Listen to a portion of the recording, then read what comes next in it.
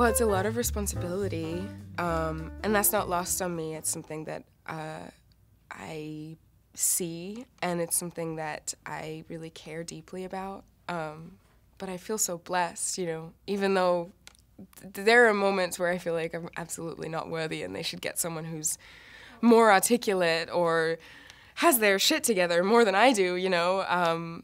But it's been such an incredible experience, just like moving through the world and seeing how this character in a fictional TV show is affecting people in their lives. I remember I was at the airport in Monte Carlo, and these two girls came up and they were like, "We're on a school trip here, and like, you know, Kat's our favorite, and like, she helped me discover my sexuality, and she helped me figure out how to talk to my parents about it." And then like a couple weeks later, I was at New York Pride, and that I didn't know going into it. I was like, I'm just gonna go to Pride. Here we go, like any other day. How'd that go?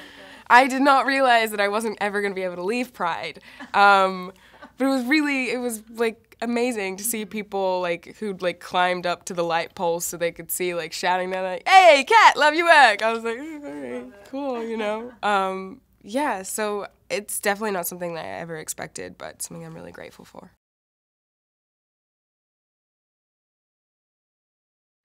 I think it's just the fact that you see these two people who happen to meet each other in such bizarre circumstances, and you see the connection right away. And I genuinely think that Nicole is such an incredible, wonderful woman, and I feel so blessed to work with her. I think she's so talented, and I think that like love and respect like really translates into the show.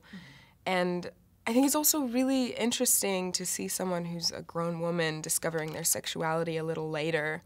And it's not that rare, but it's something that we rarely see on television. You know, to be in that questioning phase is kind of, it's like a thing that happens in high school. It's not a thing that happens when you're, you know, grown up.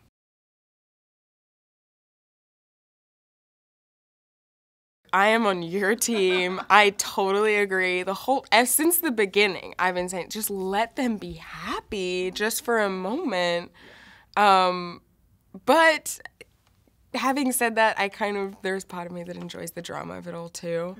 And just knowing that, like, you know, even though last season kind of felt like the end, it really isn't, and it couldn't be, because it wasn't quite explained, you know? There were still questions I had in my mind, and I think that people are going to be really happy because it allows Kat to kind of go off and grow, you know, on her own, which she really does need to do some growing up, I think.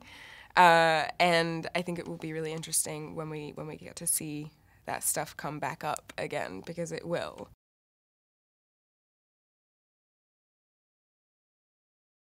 When I read, like, you know, the scene at Habit Forming when she kisses the other girl, I like threw my iPad down. I was like, no, how could she do it? And I would have questioned it more, but we see Kat be impulsive so much on this show that it really made sense. It felt like kind of like the logical next step for her if she's feeling this way.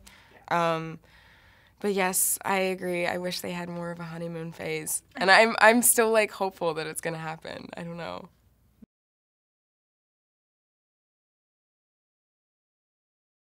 Yeah, in season 2 we got to see Kat kind of start to explore her racial identity. And you can't complete that journey in one episode. It's just not possible. So yeah, we're gonna see more of that in season 3. We're gonna see how becoming more aware of that changes the way that you move through the world, and it changes some of your experiences. I know that Kat's journey is really different to mine, but I think for anyone who is biracial, you're being pulled in 2 different directions, it feels sometimes, and people make observations based on how they see you. And so I think it's going to be really interesting to see Kat navigate that, and she's a late bloomer, so to me it makes sense that she didn't kind of become aware of that until a little later in life.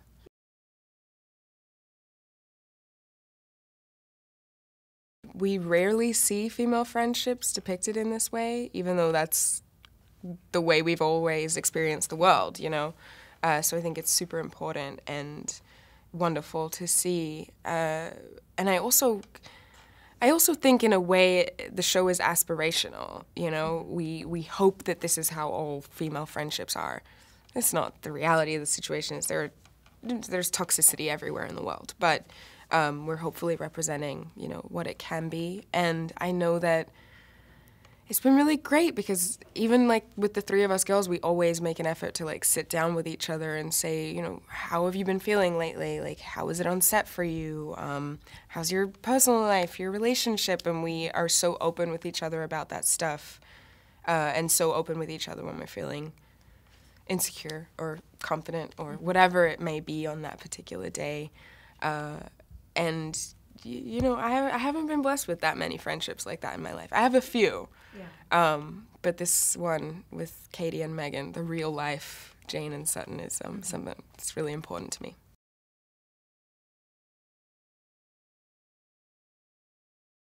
Yeah, I think I think being on the show has forced me to kind of examine how I feel about things, and also, you know, because of the fact that Kat is so opinionated, it's kind of coming into my own personality a little bit. I've felt inspired by her to speak up when I see things that I feel, you know, like, hey, we can do this better, and it's always coming from a collaborative place. But yeah, I think the show in general and also Kat as a character have totally influenced me in my life and made me feel more motivated to be involved.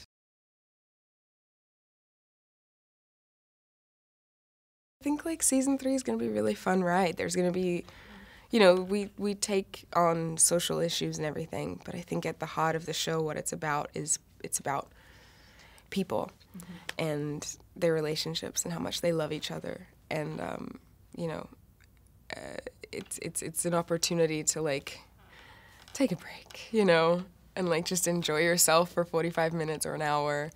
And so I think it's going to be a good mix of that in season 3.